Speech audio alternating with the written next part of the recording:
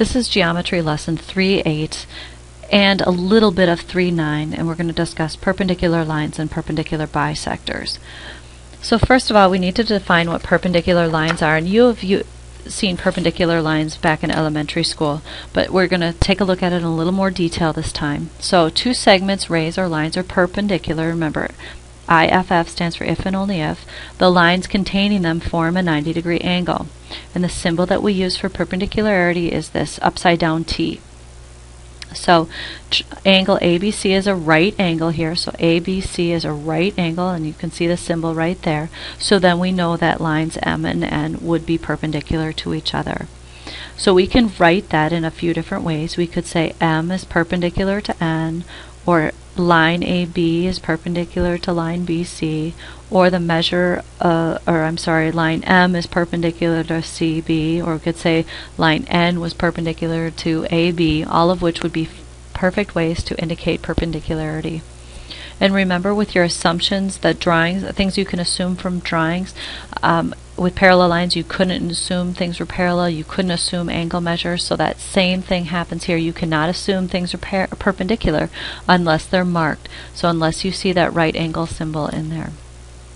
The other thing I want to just talk about, it mentions it in your reading, but if you have a set of perpendicular lines, you know this angle here is 90, but you also know that all four angles that are created by those intersecting lines would all be 90 degrees.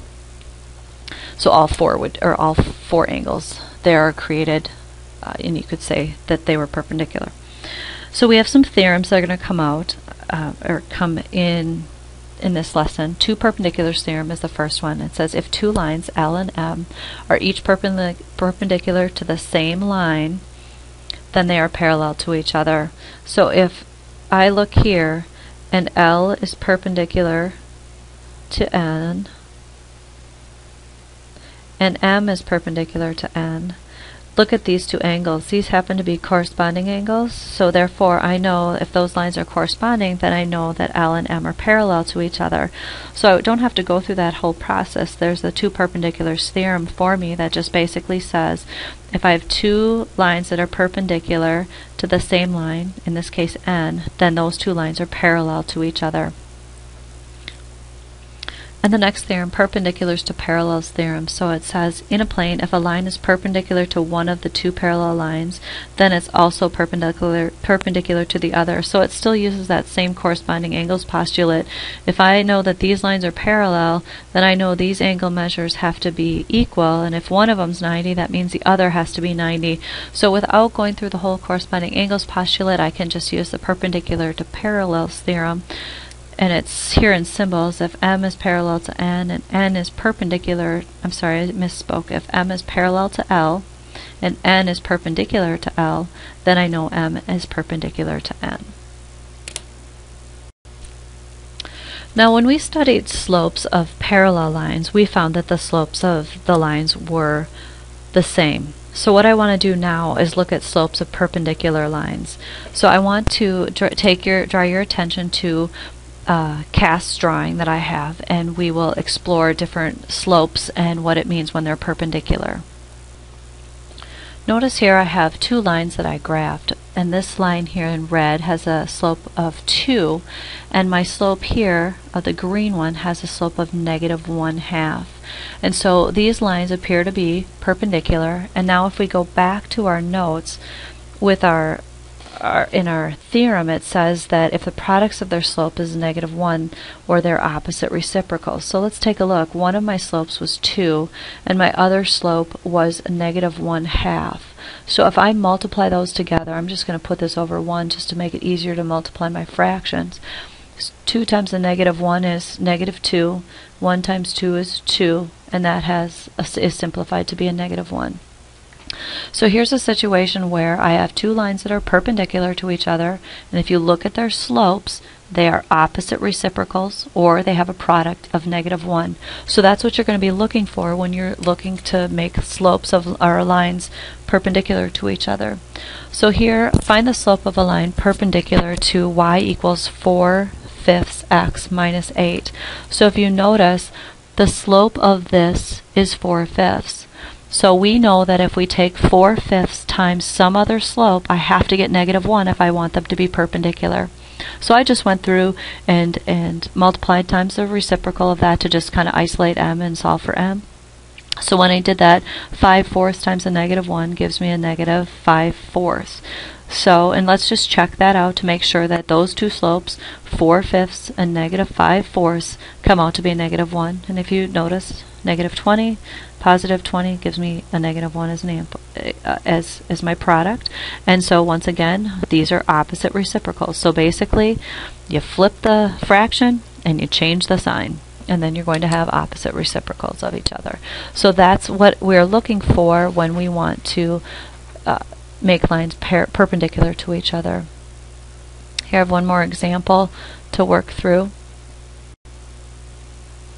In this example, we're going to need to draw on what we know from our lesson in chapter 1, where we were writing equations given a point we know and given our slope. So we're going to expand on that a little bit here. So I want you to write an equation of the line M that passes through the point -4, 2, and is perpendicular to the line y equals 3x plus 5. So the first thing we need to do is find a slope of a line that would be perpendicular to this equation.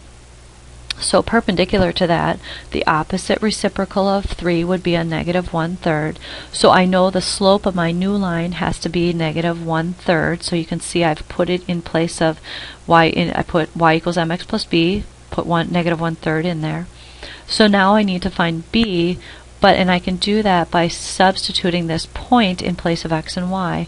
So -4 goes in place of x, and 2 goes in place of y. So I can solve this equation. That gives me 4/3 plus b equals 2. I changed 2 to 6/3 just to kind of make things easier to subtract when I was dealing with my fractions. So I brought -4/3, I subtracted that from both sides, and that gave me 2/3. So now I have an equation. I know what b is and I know what m is, so I can plug that back in. So y equals -1/3 x plus 2/3. So I know that that was kind of a quick example of that, but we will work through more of it in class, so please don't worry. Just make sure you have taken good notes here. Now the last thing I want to discuss, we're going to do a calculator activity in class, but I do want to talk about lesson 3.9 very quickly. It's just going to talk about what is a perpendicular bisector and what is a bisector of a segment. So a bisector, as we studied with angles, cuts an angle in half into two equal parts. So a bisector of segment is going to do the same thing. It's going to cut the segment into two equal parts. The thing with a bisector of a segment is it doesn't have to go through in any certain way. As you can see here in both of these examples, these are bisectors. My distance from A to C is the same as my distance from C to B, and G to I is the same as I to H. So both of these things are examples of bisectors of a segment. But I want to clarify the difference between a perpendicular bisector and a plain old bisector. Here, this one can go through and happen to go through at 63 degrees. It could go through it at infinite different angle measures. But a perpendicular bisector is special, and it's something that we will work with often. And what that means is that it's going to go through that segment not only in the middle, but it's also going to go through at 90 degrees.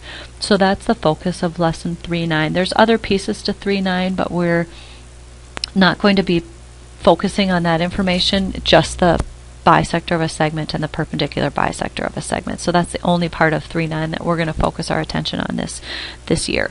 So this concludes lesson 3.8 and 3.9, and it also concludes our study of chapter 3.